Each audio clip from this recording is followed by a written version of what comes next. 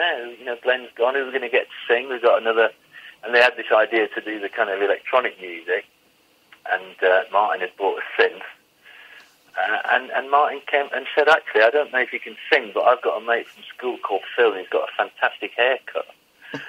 So they got Phil in, and that was it. The rest of that is history. And that was Human League. And that was the Human League, yeah. And then I came...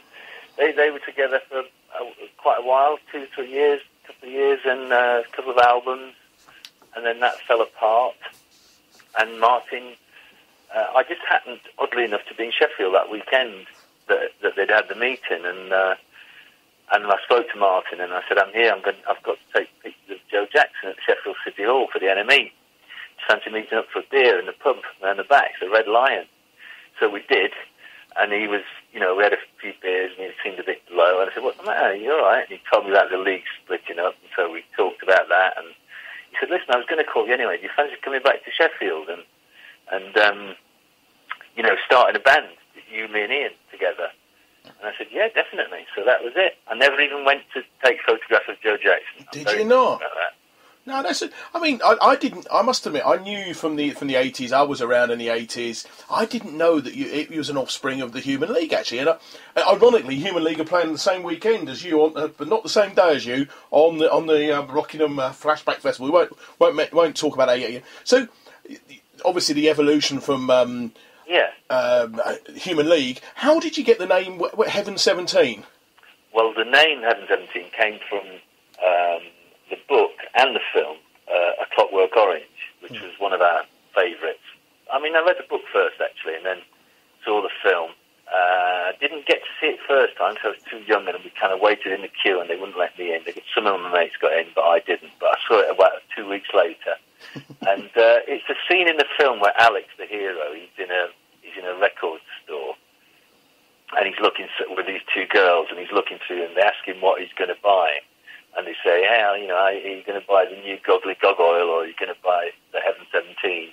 And it's also on the chart on the side of the thing. And so we stole it from Anthony Burgess, really, that wrote the book. Yeah, because in the film and on the thing, they were supposed to be number 4 in the charts with a song called Inside. That's right, yeah. Yeah, I've seen the film as well. I wasn't overblown away with it, but that's I'm about the same age as you, so I missed it the first time round as well. So it was a very influential kind of young film to go and see. You had to kind of see it, didn't you? Really? Yeah. But I must admit, it was a lot of hype, and to me, it was a lot of hype and nothing. But never mind. I mean, your first album, Penthouse and Pavement, was a huge success as an album, but the singles were sort of relatively. Yeah. Struggled the charts, and including the one song I do like is "We Don't Need This Fascist Groove Tang," which that was our first ever single we wrote together, actually. Really, and it's I mean it got I don't know if it was banned. It was banned certainly by Mike Reed because he didn't like it, and it sort of it got you a lot of attention, but it's strange it didn't sell that well, did it? I mean, no, it didn't. Which was strange. It's fantastically. Critically acclaimed, and it was, that whole album actually was, and it stayed in the charts for about 3 years. It did really well, but kind of chart-wise, it didn't do very much. They weren't ready for it. I mean, certainly, Fascist Groove Thing, it stood the test of time. It still played a lot, and it's still as relevant as it was then, unfortunately. But so. It's good. It's okay. It doesn't. Yeah. It felt right. I was listening to it about half an hour ago and enjoyed it. Enjoyed every minute of it. Yeah, it is. It's a great track. Great. In fact, they're re-releasing it for Record Store Day. It's just exactly like the original 12-inch. Wow. Yeah, because what I find these retro tours, which we'll talk about later, but it's also vinyl's now back, and also I heard cassette tapes are coming back. I saw something about that as well. I'm not quite sure I believe that. But no, I'm not sure because I haven't got a tape. Oh, I have actually still got a tape machine somewhere.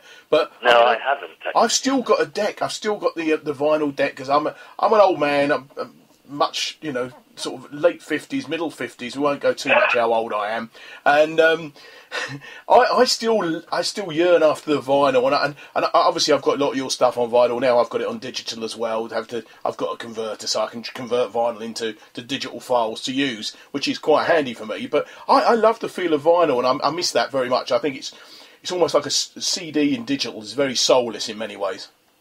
Yeah, I mean, I got rid of I sold all my vinyl a really long time ago. Did you? Just got too much, and I don't like clutter. I don't like things. I live a very kind of Spartan. It's funny. Some people came to film here a while ago, a German TV company, and they came in and they went, "Oh, an amazing place! What a lovely apartment! We've got a lovely view on across the park." And he said, "Have you just moved in? Because there's like nothing on the walls and it's totally bare." I went, "No, I've been here about 13 years." And they were like, "Oh, you like the minimalistic bit, do you?" Yeah, so I got rid of everything, including my record player. Oh no! But I've got a boy who's just 13. He was 13 in February. Yeah. Christmas. He was pestering me, so I bought him a deck. Yeah. So it's kind of coming round again now. So because HMV... Suddenly the house has started filling up with more vinyl again. I've got a cupboard full. I've got a cupboard in my house, and I moved into that house 25 years ago, and that was my cupboard. I filled it up with vinyl, and it's fabulous. I go in there, take out what I need, play it, and then put it back. I'm very, very sort of strange like that. But anyway, the Heaven 17 got going, and then you formed a sort of an offshoot called British Electric Foundation. Well, really, to be honest, that was the first thing. I mean, it was the second release of stuff that came out, but when Martin and Ian formed Heaven 17 with me, they kind of had enough of being just in a band. They wanted to do something different. So BEF really was almost signed as a record label within a record label for Virgin. I mean, I know it sounds normal now, but it didn't used to be then. And Heaven 17 was going to be like the first thing that BEF put out. But it's just that Martin and Ian and I were such good friends. Heaven 17 just took over, and it became just the three of us, and so it almost seemed like BEF was the secondary thing. But yeah, you're right, BEF came out second.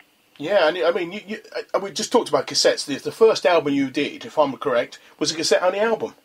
That's right. It came out called Music for Stowaways. And the reason it was called that was because the original name for Walkmans, the cassette players, was Stowaways. The first one that came out was called the Stowaway. Really? Yeah, the very first Sony one. It was called the Sony Stowaway. So that's why we called it Music for Stowaways, because it was cassette-only, you see. That's good. I hadn't tweaked about that. Exactly, and then of course the buggers changed the name to Walkmans on the next iteration. So you have to change it to Music for Walkmans if you re-release it. Yes, exactly. Yeah. I mean, you've worked. I mean, on there you had sort of on the BEF. I'll get my teeth organised. You had some great acts working with you. People like Tina Turner, Paula Yates was on there, Billy Mackenzie of The Associates, Hank Marvin, Paul Jones, Bernadette Nolan, and Gary Glitter, which we'll probably skip over that one. I must ask you, you were involved in Tina Turner, sort of her renaissance, weren't you?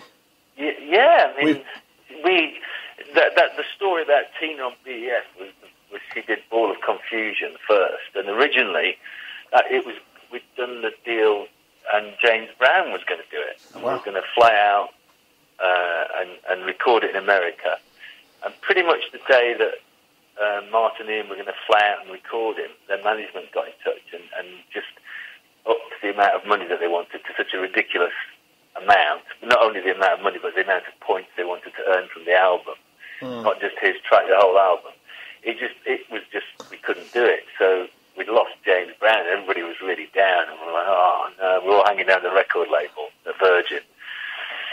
And one of the guys, Jeremy Lassalle's there, he said, well, I know Roger Davis has just taken over, he's managing Tina Turner, would you be interested in maybe Tina? And we were like, wow, we love Tina Turner.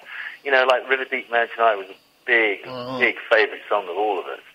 So they contacted Tina, and then we went to America, and we met Tina, we went to her house in Hollywood Hills. You lucky man. That was quite funny. 3 young lads from Sheffield knocking on the door. Tina Turner came to the door. It's like, wow! It's got very excited. And then she came over to England and recorded the track. She loved it. She really liked it. And then Roger contacted us kind of 6 months later and said, look, we really enjoyed working with you. Would you like to work with Tina again? Maybe write some material with her. But we by that time, were in the middle of writing The Luxury Gap, our second album. And we said, look, we haven't got time. We'd love to do it, but we haven't got time to write because, we're kind of doing this. But how about we just do another single? We do another cover version. And we did Let's Stay Together. We chose Al Green's song, Let's Stay Together. She came over again. We recorded that. And it was massive. It was a massive hit. For a very long time, it was America's biggest ever selling 12-inch, that track. Yeah. And she just kind of, then people got interested in her again, and she got better writers, and she started working, and that's it. And she's huge, where she should be right now. A lovely person. I tell you what, I am a huge fan. I've had the pleasure of seeing her a few times, once at Woburn, and I was at the last ever concert at Wembley, and I was feeling near the front, and the woman has stamina of, I don't know, she's in her 70s now, she still does 2 hours on stage when she performs. Legend. Amazing. And of course, that was on the Private Dancer album, which relaunched her into the market. Launched her big time, which is great. But you've collaborated with quite a few other people, and one of the guys I've got some of the tracks from, and I love listening to, is Jimmy Ruffin. Now, how did you get to work with Jimmy Ruffin? We'd written a track. I can't remember how it came about, to be honest, but we'd written this track, and it sounded we were doing it deliberately, making it sound a little bit kind of, silly and Motowny, that vibe, and soul-y. And we were just, I imagine, we sound so real, we put that guitar sound on, and it's great to get a real singer in there. But I actually, my memory fails me. It doesn't normally, but I can't remember how we came to Jimmy Ruffin. But he did, and he came in and he did a spectacular job on the track, and again, he loved working with us, so we did a couple of things with him. Yeah. What can you say? You get to meet these people that are just heroes and stars. Really, it's fantastic. Sadly no longer with us. The two tracks I've got and I listen to is "The Foolish Thing to Do" and "My Sensitivity," which are great tracks. And you would never believe that it was you necessarily singing with Jimmy, or performing with Jimmy Ruffin. It's only because I know that it is you. It's completely off the wall. It's completely different to any other Heaven 17 stuff, I suppose. Yeah, exactly. I think that was it. I think "Foolish Thing to Do" was the first one that we wrote, and it was just such a beautiful song, but it wasn't very Heaven 17. And I think that was the idea of, well, maybe we should get someone else to sing it that's in that vein. And there is somewhere, I believe, a version of me singing the whole of that, but I can't remember on what album that is. Well, we won't look for that one, anyway. One thing I find incredible, your first live performance wasn't until 1986, and that was on the Tube. That's right, yeah. And so all that time you've been in the studio, or been a studio band, and had, a few hits, and you'd never actually performed live.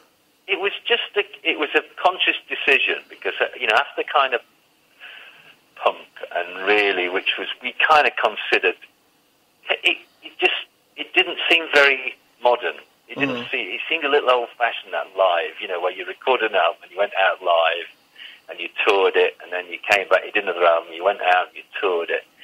It was, we were Heaven 17 formed pretty much the same year that MTV came out, and there was this brand new thing called videos, where you made little films, and that seemed like a much more kind of modern way to present yourself, and that's what we decided to do. And I think quite a few other bands, including Duran Duran, I think in the early days, said that they were going to do less touring and MTV, but obviously they didn't, and it just took us a lot longer to get around to actually really seriously doing it. But your first live concert tour, I couldn't believe, was only about 9 years ago. That's right. Yeah, we just didn't do it. We always said next year. We didn't do it, and we kind of always kept to it. And it was only when Vince Clarke, Martin Ware had been recording an album called I Say for Erasure, and they were going to tour it. They were going to do a big stadium tour of it. And Vince said to Martin, I don't suppose you'd fancy supporting us, would you? It'd be great, M17 supporting us. And Martin went, well, we don't really play live. And Vince was